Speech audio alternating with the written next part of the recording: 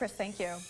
The Breeders' Cup returns to Keeneland this Friday and Saturday, but festivities have already begun in downtown Lexington. There will be activities each day away from the track, including nightly concerts in Tandy Park, which tonight unveiled a light show. That's where we find our Georgia MacArthur.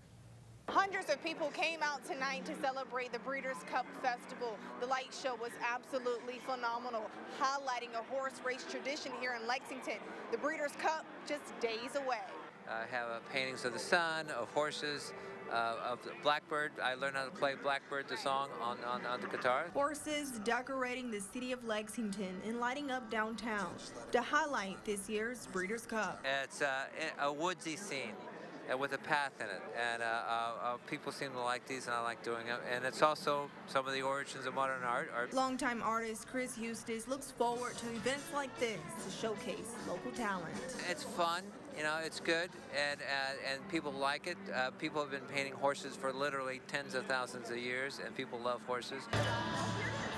Each night this week will feature live music, a light show projected on the old courthouse, and artists showing timeless traditions of Lexington's rich racing history. Breeders' Cup brings all kinds of people from around the world to Lexington, and we get to show our artwork as part of this program downtown. The last day of the Breeders' Cup Festival is Saturday, November 5th. In Lexington, Georgia MacArthur, Fox 56 News.